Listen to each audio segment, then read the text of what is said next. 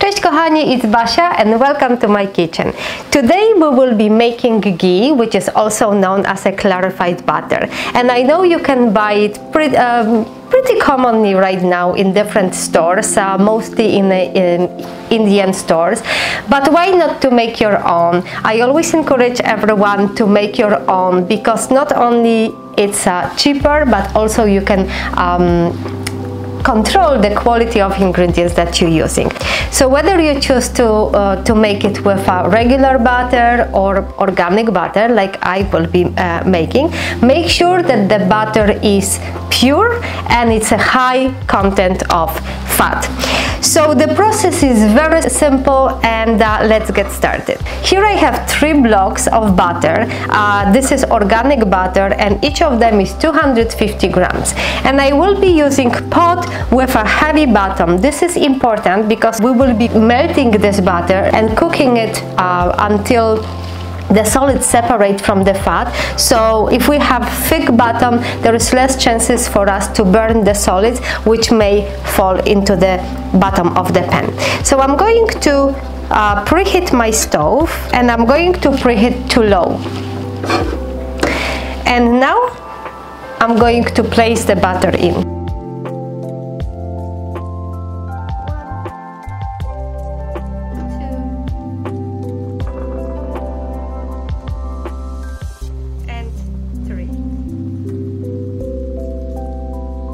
And now I will allow for the butter to melt very slowly. As I mentioned before, we don't want to burn the milk solids. And ghee, the clarified butter, is one of those fats that I use in my cooking most commonly. I also use extra virgin olive oil and coconut oil.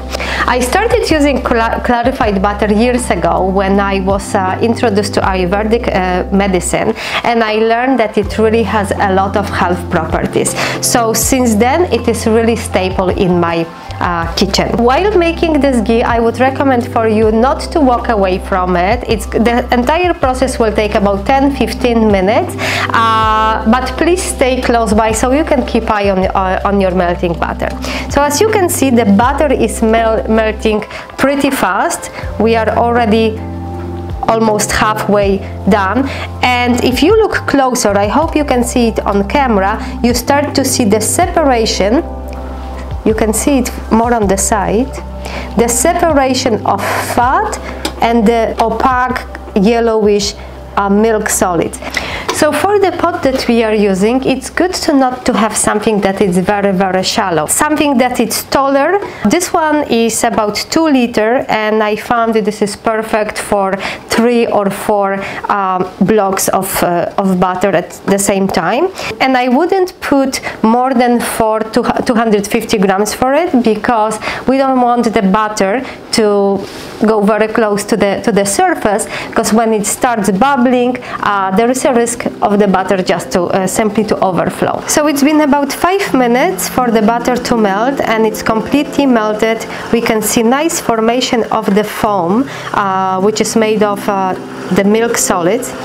And now we will just allow it to cook it slowly without any stirring, and allow the process happening. You can see this beautiful bubble coming, and it is better to keep it on very low than risk burning or overflowing. So now I'm going to let it cook for about 2-3 minutes, and I will keep close eye on it to see what is happening in the pot. And as the fat is was bubbling underneath this foam, it caused the water to evaporate, and now we have only the milk solids. And at this point it shouldn't take more than about 5, 7, maybe 10 minutes for our ghee to be done. I wouldn't recommend for it to boil more vigorous than as you can see in the pot. I've done it before in the past. I ended up with burning my ghee. So it's better to go a little slower and longer than rush the process.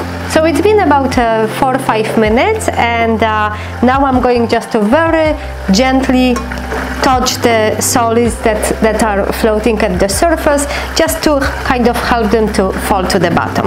As you can see, it's less and less floating. Almost all the water from the milk evaporated. And the fat is getting clearer and clearer. Please be very careful because this is very hot.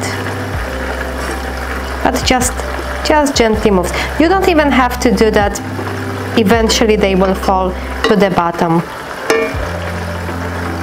And we will continue cooking. And when making your clarified butter, you will see the quality of the butter that you actually been using. The higher content of fat, the less of the milk solids, of course, you will have. And whether you use salted butter or unsalted, it's completely up to you.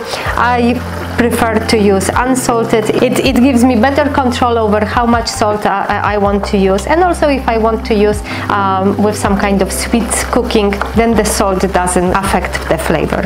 As you can see, the process is very, very simple. It's just the patience that will pay off at the end. One thing, you don't want to stir it hard because you don't want to disturb the solids that already are at the bottom of the pot. Almost done. And the good test of knowing if it's done is first when you look into the pot, you see that the liquid is very, very clear comparing to how it was at the beginning or even 5 minutes ago. And when we take our spoon, and now we see that this is pure, clear fat, which means 1 minute, 2 minutes, and this is done. And you can also observe when the water evaporates, also the cooking, the bubbling is not that vigorous. It's really getting calmer and calmer and calmer, and this is good indication that there is almost no water left in this butter. Okay, and this is done. Beautiful, clear, rich in color, and almost no solids left. That's what is left of my spoon. So now I'm just going to take the pot off the stove, and it continues to cook a little bit. I'm going to wait for it to completely stop the process, and then we will place it in our jar. We will pour it into our jar. I have my funnel, sifter,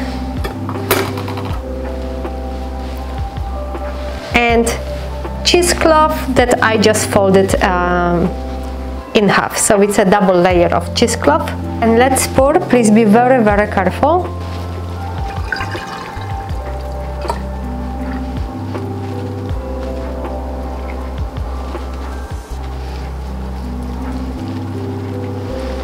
So beautiful.